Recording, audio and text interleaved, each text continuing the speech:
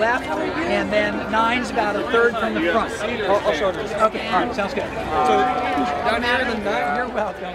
For me to come to this Mass is very special. This Pope is the first Pope from Latin America, and I was so touched that he decided to give the Mass in Spanish.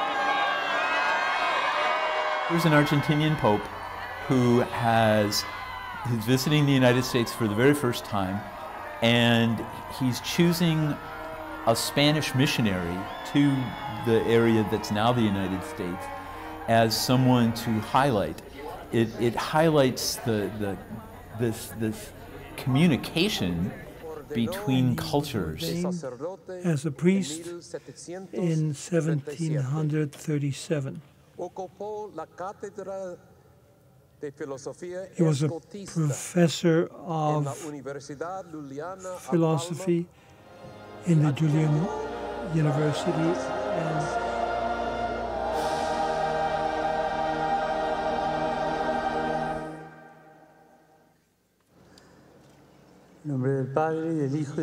When I hear the Mass in Spanish, it's very emotional because that's my first language, and just I feel like it touches the soul and the heart.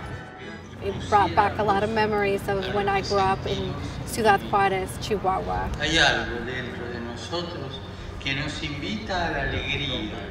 Que la buena nueva del Evangelio. So what is it about this Pope that's generating this kind of excitement and enthusiasm? And I really do think it's the fact that he is someone who has this amazing capacity always to look at people. He always sees someone who's created in the image and likeness of God. And the more that society marginalizes them, the more he thinks that the church should reach out to them.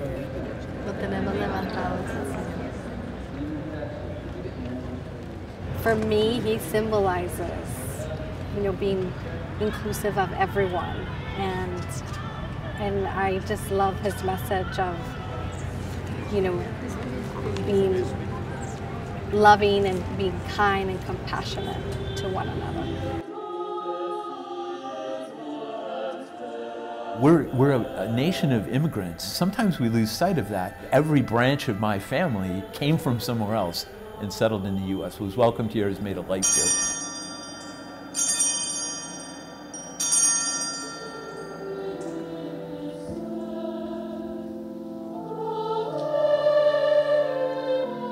He struck a chord that people recognize that there is an inner coherence that exists among us.